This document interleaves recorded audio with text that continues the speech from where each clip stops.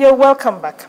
The APC has been described as an amalgamation of strange bedfellows. The PDP is always reading your good selves about that fact. How will you make things work?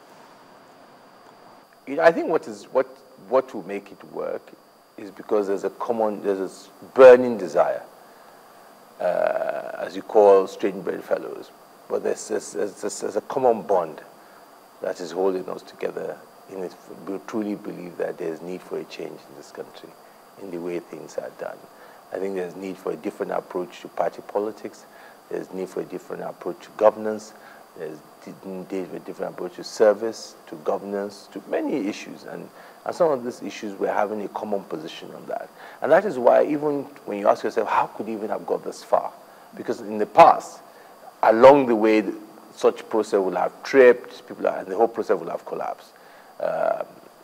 Registration of the party, I mean, never seen in Nigerian politics where people will leave a ruling party.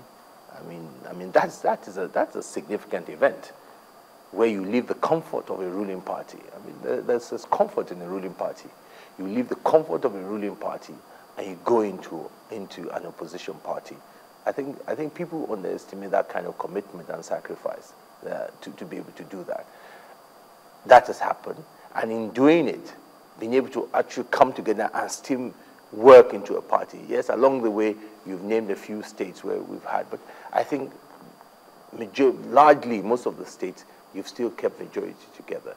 So it's clear that there is a commitment, and I think that you can see that maybe, you know, people can say, it seems that these guys are serious this time. There seems there's a lot of people ready to sacrifice their personal ambition for the interest of the larger party of the country. And that's what you're seeing. And it is that commitment and that motivation that is driving the process. So you talked about the ruling party now, and you were one of the people who, among other things, called for the removal of the former PDP chairman, Alhaji Bamanga Tukur. How could an individual be allowed to do so much havoc to a party before being asked to step aside? What was going on exactly, as far as you knew? You see, you asked some of these questions, and again, what we raised was the fact that something was going wrong, and as a party, we needed to address it. We felt that the party was drifting. We felt that, normally there was internal parties, it's normal. But with the way this was going, it was different. And there were warning signs, something Adamawa, please, let's correct it. Nigeria Governors Forum, let's correct it. Suspension of governors, no executive meetings. And some of us were standing for what we felt was right in different parts of the country, not knowing that very soon, we too were going to have a taste of the medicine. And that's what the worst, where you have local government elections coming up. You've gone to primaries. You've elected your candidate. And then the night before the election, somebody in Abuja party head office just writes names of 16 chairmanship candidates and 193 councillors who did not participate in any primary process, and submits it to the state INEC and say, these are the candidates of the party. I mean, in my own knowledge and history of being in PDP, such an event has never happened. And if you understand, for people in politics, especially local government elections, is what is key to the grassroots. And the grassroots is saying that I sat down in my ward here, in a local government here in Kwara. We came together, we did the primaries, and we said, Yaya is our candidate. And the day before election, somebody that has nothing to do with our constituency says Tunde is the candidate, and so be it. You just lose the total confidence of our people. Now, to blackmail a lot of us, they said, oh, no, there's nothing wrong with the chairman. Oh, these guys are just rebels, or they're just troublemakers. And we said at that time that no. And we said that, time will judge us, and history will be kind on us. And we didn't have to wait long. Even after we left the party, at least we would have thought after we leaving the party, they said, they've gone. Let's carry on with, because we're happy with the way the party is. It was this people that were complaining. And you also what happened not long after that. They again acted too late, and same reasons we gave, same reasons they gave, and came to acknowledge. So you wonder, as you rightly said, why will you allow such to happen? I think it's very responsible. I mean, the parties are institutions that must be guided in the sense that people built it to a certain level, handed it over to someone at the point of time, and that trust is also to guide the institution, and ensure that you keep it intact. But unfortunately, that was not the case. There's what we assume is accounting error in the NNPC. What do you call it? Accounting error. I like that. I've never heard that before. If that's what it is. I never heard that before. Accounting error. Okay, I remember that. How can this happen in 2014? Something like this happen. I don't know. At what point it's $10 billion missing. At another point it's $24 billion missing. It's $49 billion missing. How can this happen? Let me put it this way: that as you are aware, if that's what it is. As you are aware, the Senate Committee on Finance, which I'm a member of, we have been investigating the matter. My own simple view is that whether it's 20, 10, 1, I don't think this country presently can even afford for even 1 billion to be missing. And I think that if money is missing, that there must be a commitment to get to the bottom of it. And as I said during the Senate hearing, and I'll repeat it many times, this is not an issue that was brought by the Senate or brought by opposition within the executive itself. And if you go back and look, the letter that was written by the Governor of Central Bank was written in September, sometime in September.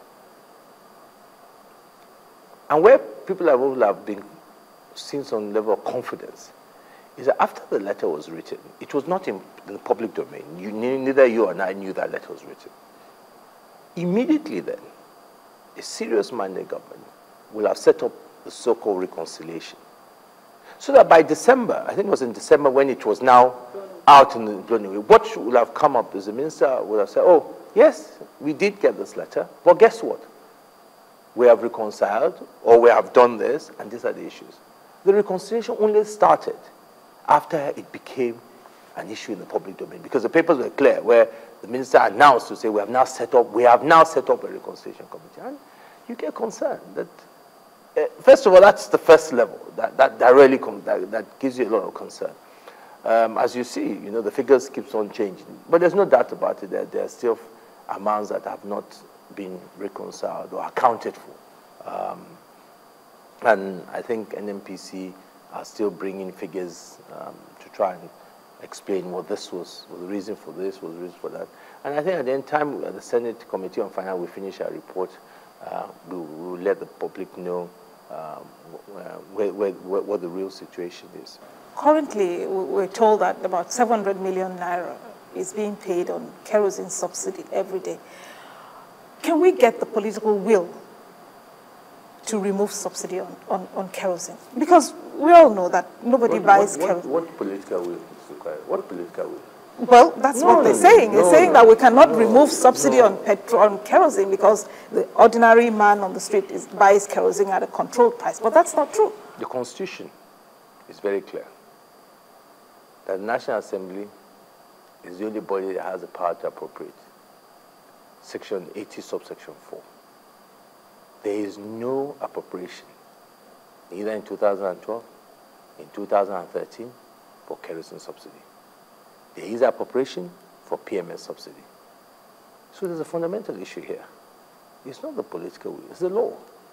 If there is no appropriation, how then can we go ahead and incur the expenditure? So it's pure point of principle. And my position is that, my view is that it's an illegal act. It should stop. If going forward we want to do it, then bring a supplementary. Do you understand? And put it forward. But where there is no law supporting it, it should not arise. Now, that's first on a very strong issue of law.